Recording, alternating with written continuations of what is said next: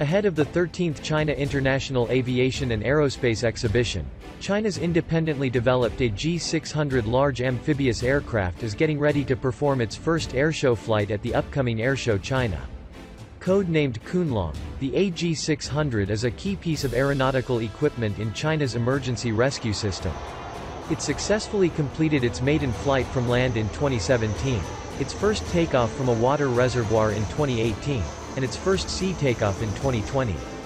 This year's Airshow China will be held from September 28 to October 3 in Zhuhai, South China's Guangdong province.